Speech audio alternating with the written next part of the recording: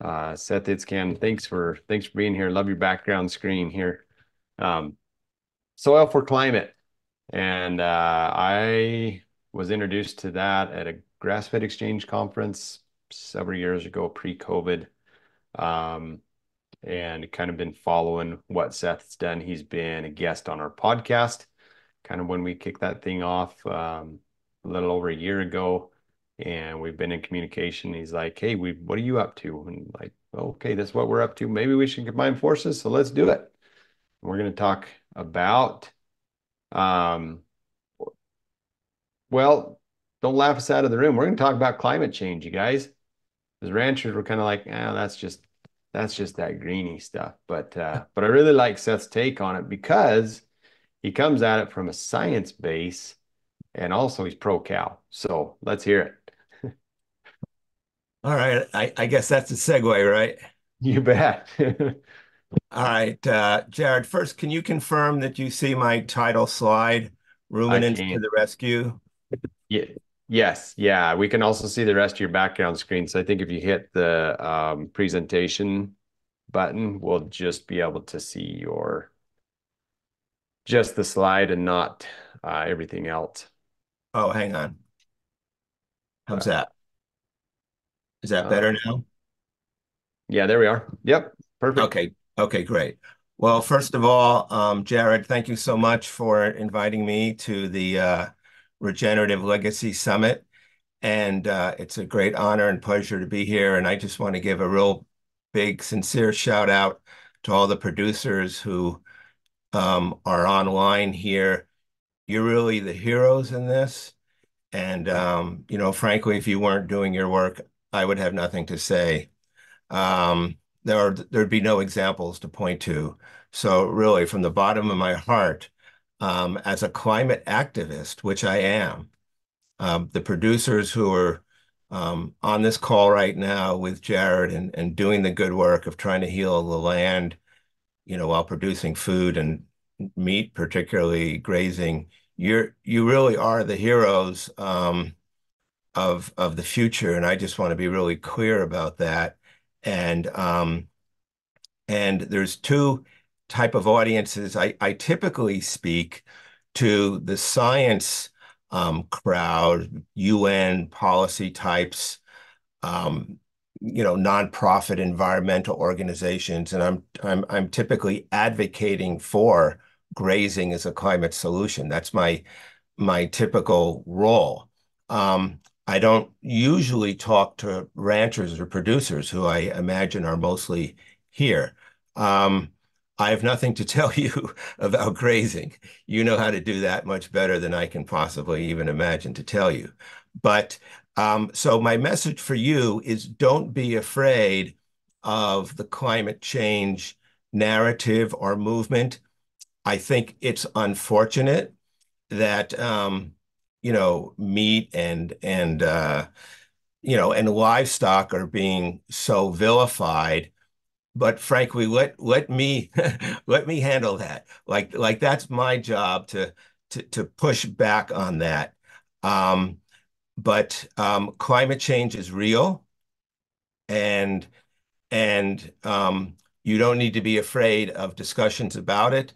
In fact, you can embrace it because you are the solution. You're a very big part of the solution. So to the two audiences who may be on this call today, the policy types, media types, there's a lot of people from LinkedIn, environmental groups who I know are coming to this, and a lot of the people in my regular network of environmental groups, might be um, of the type who are skeptical of ruminants as a climate solution. But then I also have the producer types who are skeptical that global warming is a problem. So it's interesting, but both are true. Global warming is a problem, and ruminants are a solution. And managing ruminants in a way that restores soil, as I say in my title slide here, yeah, is essential. It's essential to reverse global warming. We aren't going to solve that problem without, in fact, significantly increasing the number of ruminants on the land and managing them in a way which is a proxy or facsimile for their wild cousins. So with that all said, just jumping into it, a little bit about us. Soil for Climate is a global movement now. We've got over 36,000 people in our Facebook group, and a good mixture of producers and scientists and policy types. And that's what sort of warms my heart. I want to see that interaction there of the different types of communities. But typically I go to policy and climate meetings. But more and more we are getting involved on the ground and supporting projects on the ground. And I'm very excited with what we're doing in East Africa now. Multiple projects that we're supporting in East Africa, all using animals to some extent, and the Maasai herding projects in Kenya and Tanzania, which are almost entirely animal focused or ruminant focused, but not 100%. There was a bee program, so making honey, but predominantly on ruminants, and then at the policy level. So that's Bill McKibben is sort of the founder of the modern climate movement with me at 350.org, and there's Ratan Alal, considered by many to be the father of modern soil science. So to the extent that we can bring this together, the soil science, the climate world, the environmentalists, the ranchers and grazers, food producers in general, then we're doing our job. And then, of course, the young generation, just getting kids involved is obviously going to be helpful. So the major sort of technical point is that you could sort of say we're a grasslands planet, or certainly grasslands are the dominant ecosystem type on the landed surface of the planet. Most of the planet is ocean, obviously, but on the landed surface of the planet, grasslands are the dominant ecosystem type, and they love carbon. They're massive reserves of carbon. And that carbon all got there through photosynthesis, and it all came out of the atmosphere. And this is just another way of looking at the previous slide, but with some more citable detail. This is from White et al. 2000. They estimate about 40% of the landed surface of the Earth is in grasslands, and about 35% of terrestrial carbon is in grasslands. Just so you know, these estimates vary widely. There's all kinds of debate about what's a grassland, and well, a desert is grassland. Well, a desert could be a former grassland. And in the northern Siberia areas now, the permafrost, you've got a lot of evergreen trees there, but it didn't used to be like that. There actually used to be massive grasslands with megafauna through there, a lot of carbon stored in soil. So even what is a grassland and what percentage of the Earth is hugely variable depending on what assumptions you make in your initial or what conclusions you make based on your initial assumption. But the point is, it's a lot. Everyone agrees it's a lot. It's the largest ecosystem type. And by ecosystem type, it's the one with the highest percentage of carbon. But when we talk about grasslands, most continental interiors are some type of system like this. Your sort of classic grass ruminants, prodigious herds of ruminants, hundreds of millions of animals in a continental area. This is what we're talking about. And most of the planet really is some type of system like this. It also is a seasonal rainfall, a semi-arid system. Most of the landed surface of the world really is in some type of system like this. And in terms of North America, I refer to it as an animal continent. And just can't overemphasize the importance of animals in the ecosystem viability and in the climate stability itself. And now this slide really just gets right to the point. This was from an exhibit of the U.S. Botanical Society, and it was called Exposed: The Secret Life of Roots. And what you see here are actual plants perennial grassland plants um, uh, um, in front of a backdrop, of a photograph of a cross section. But those are real plants being held up with supports. And you can see, by the way, when I move my mouse, do you see it? When I like highlight a certain area, are you seeing that? Yes. You are, okay. Can you see that it's even folded here? You see the Yep. fold? I mean, Yes. this Yep. this plant, for example, would come all the way down to here. We're talking about 9-foot root systems. This is what the breadbasket of most continents used to be like. So whether we're talking about Ukraine or Iowa, right? This is what it used to be like. And and if they were to redo this exhibit, I would advocate for them to put animals up here. So you see that there's grazing animals up here and then burrowing creatures in here as well to give it a more complete sense of what's going on. Now, let's go back to this. This exhibit was supported by the work of this fellow, Dr. Jerry Glover. I don't know if you people here know of him, but you should. Um, he's someone you should know. He did the work for the Land Institute on the perennial wheat, right? I'm hoping some people know who I'm talking about here. And so he's actually he's preparing the work for this exhibit. Um, but very important person, very important research. And so you see the two types of systems there, right? The annual crop, I guess that was an annual wheat, and a perennial system. And then this is another just great picture. This picture it goes around the internet a lot, and for good reason. Now, but look at this mock-up or markup of it, which really kind of gets to the point. Agriculture, and this is nature here. I didn't do this markup, someone else did, but anyway, you see where the root system ends here. It's like above his hat. And look here.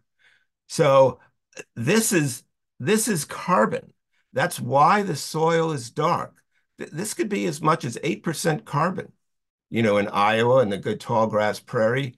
And let me just put in a little editorial here. So much of the research that is disparaging livestock as a climate solution, they only measure to 15 inches, 30 centimeters.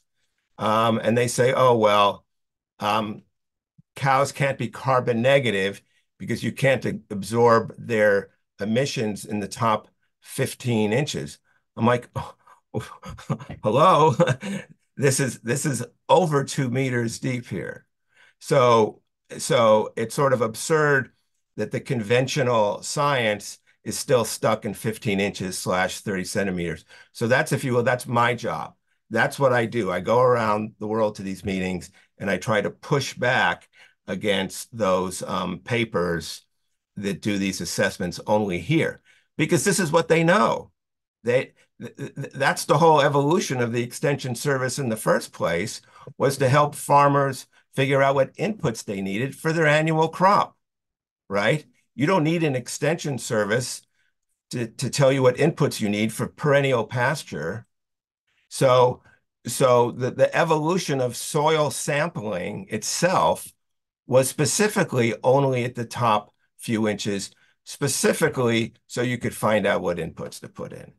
It was never intended to realize, how great your soil carbon pool was. So even the evolution of the Extension Service and of soil science and soil monitoring itself is derived largely from the industrial agricultural system, which just profoundly overlooks the reality of a natural perennial pasture system.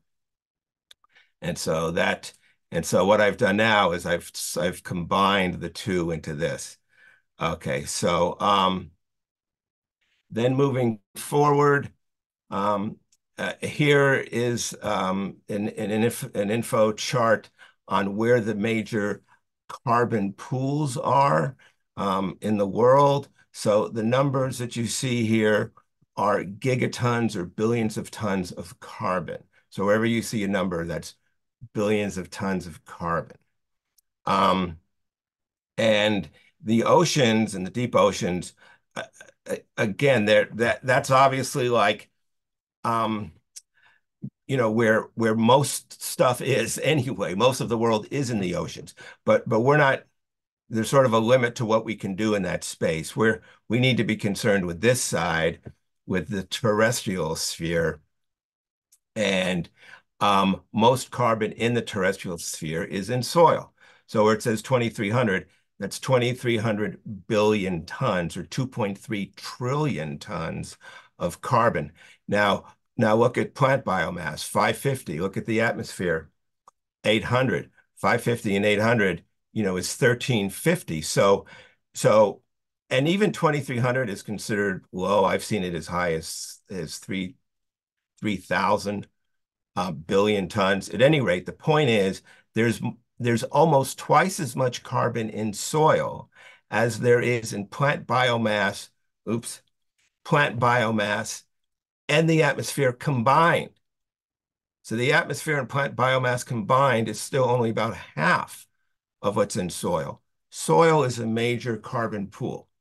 Now, there's also the fossil pool, but until we started drilling for it, that was locked away forever, more or less forever. So we're basically, drilling down into this fossil pool.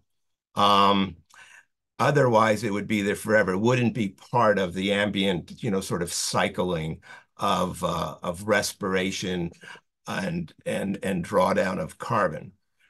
So it takes a lot of effort to get this pool, but we're doing it.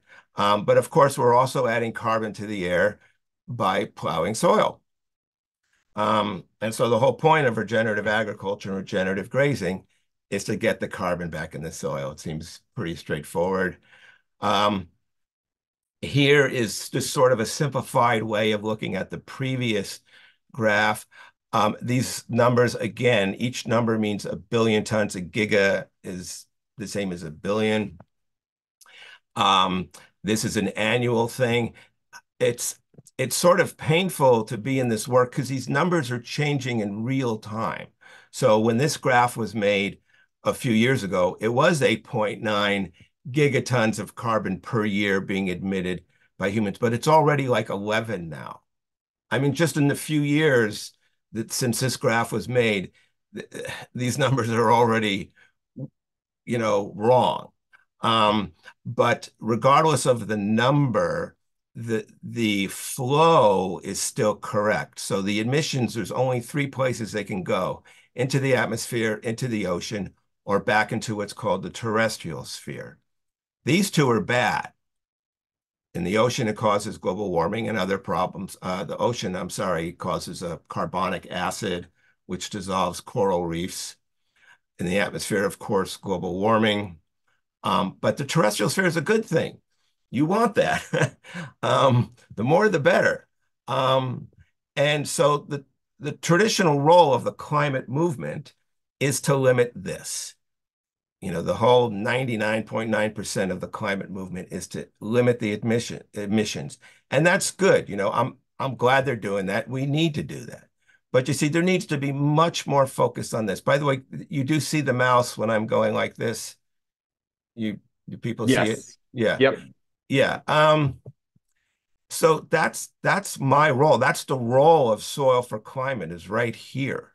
And the role of regenerative grazing is a huge part of it. Look, it's not the only part, you know. Okay, I'll get to Susan Solomon in a second. There are other ways to get soil, to get carbon in soil, cover crops, we'll get to that, reforestation. But again, most of the world is some type of grassland ecosystem that co-evolved with ruminants. And so ruminants managed properly will be an essential part, and I would say the biggest part of getting more carbon into the terrestrial sphere.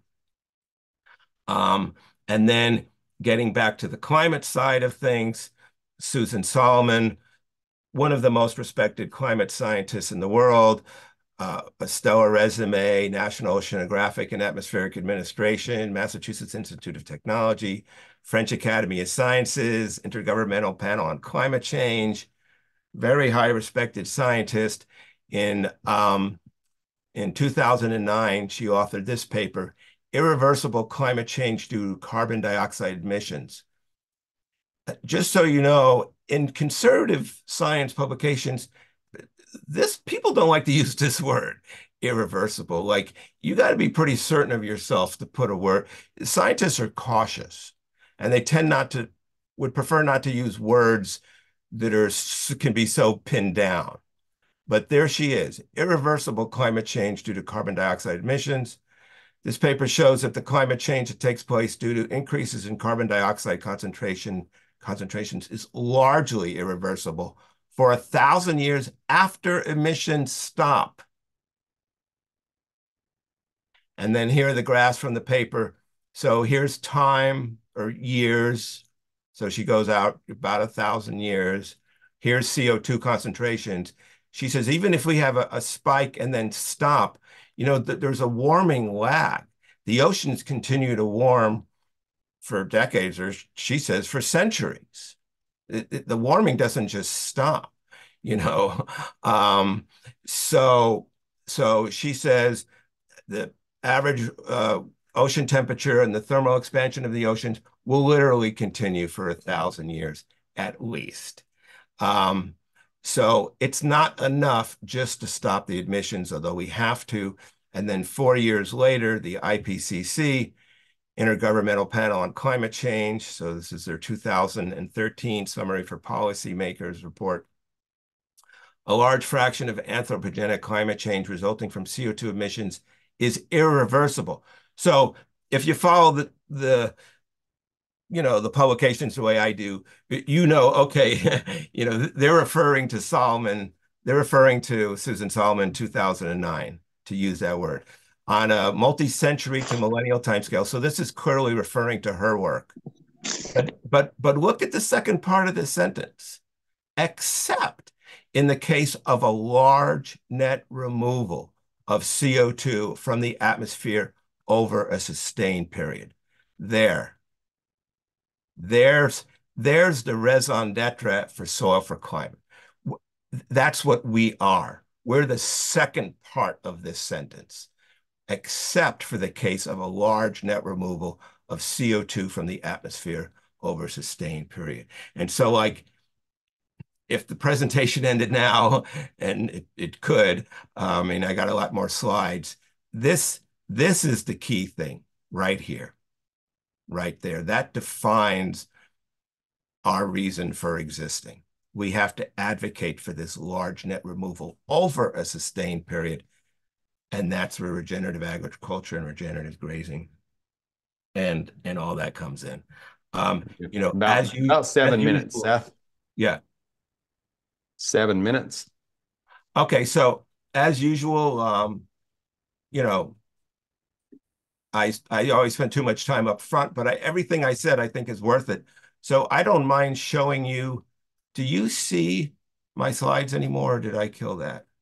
Yeah, so it went offline. We just see the thumbnails of them now, but Okay, wait, hang on a second. Hang on.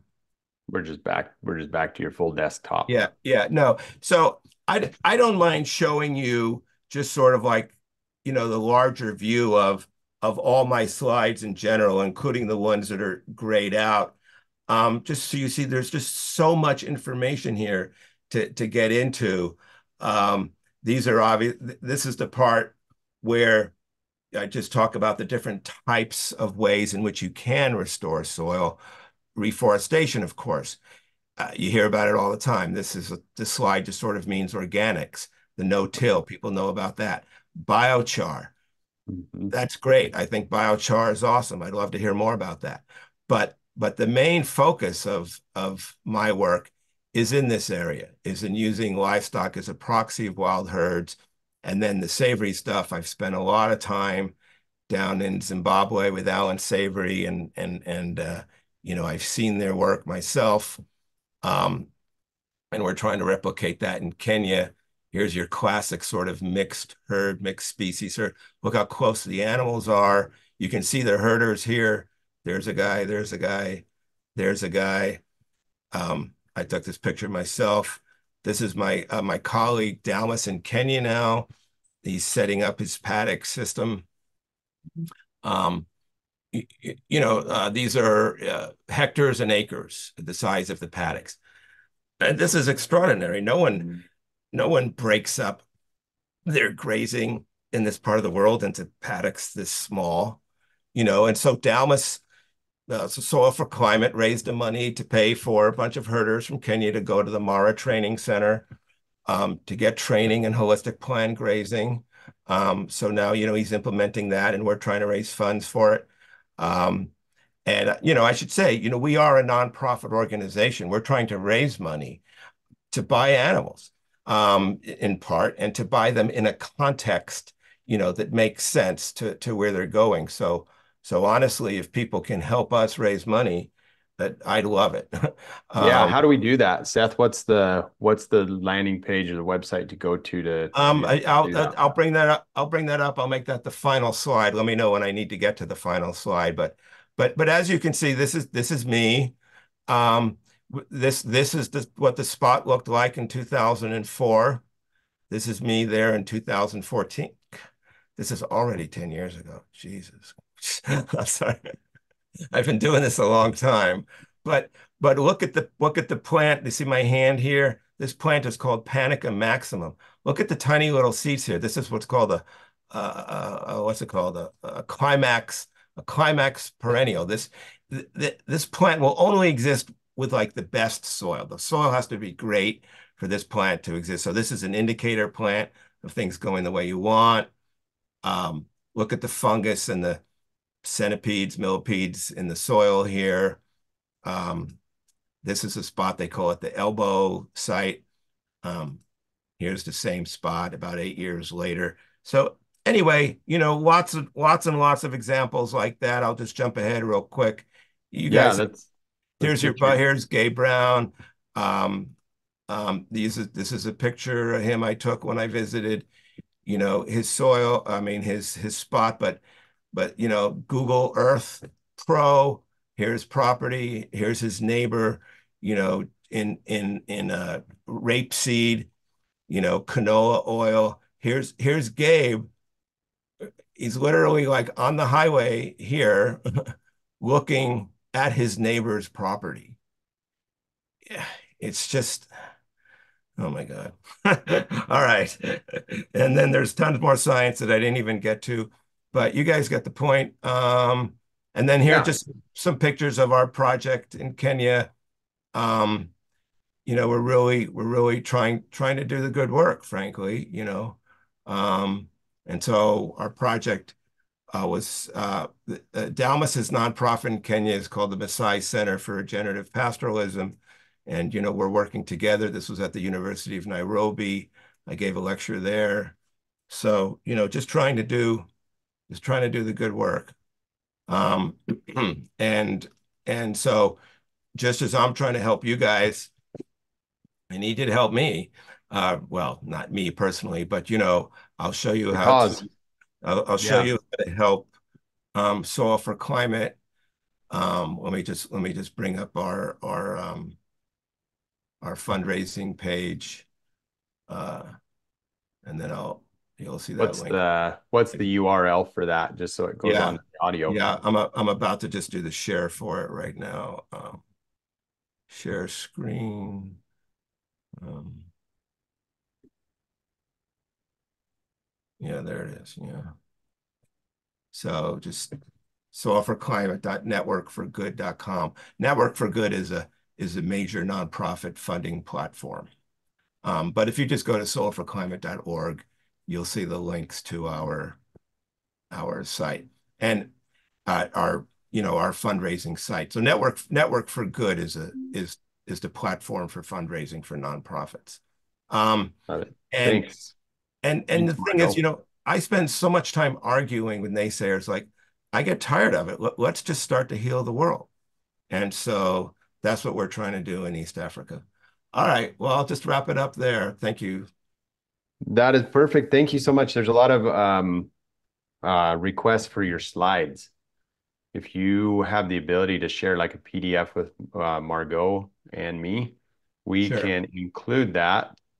I think to date, I know there's been requests for Steve Campbell slides, Seth slides, and I think there was one other. I'm trying to keep track and make notes of who's we'd like to get sent out. But yeah, give Seth a big thank you. Like what I see what he's doing is bringing two opposing groups together who are working for a common cause. They're just going about it in different ways. And so I think the science is awesome.